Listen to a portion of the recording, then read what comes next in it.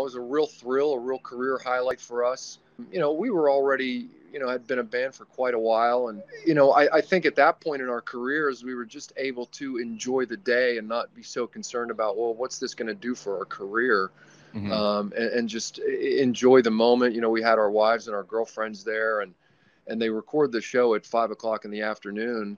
So, once you're done, you load out, and then it's 8 or 9 o'clock, and we all went and had some dinner and found a little bar in Midtown and told the manager, "Hey man, we're going to be on Letterman at 11:30. Would you put it on the big TV?" And he was really cool about it. And he said, "Yeah." So, when our time came, we all had a shot and sort of toasted one another, and just certainly one of the high points of the band's career, and everybody there. And one of the things I recall from that was everybody was super nice. We weren't obviously the biggest band in the world, and they could have just been like, okay, who are these guys from Pittsburgh?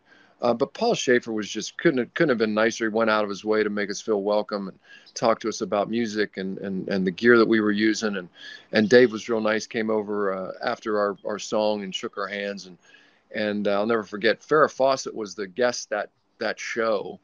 Hmm. And I wore a Farrah Fawcett T-shirt with the iconic poster on it. And when we were done, he came over and shook my hand and sort of whispered in my ear, "Nice shirt." So I was like, man, it just doesn't get better than this.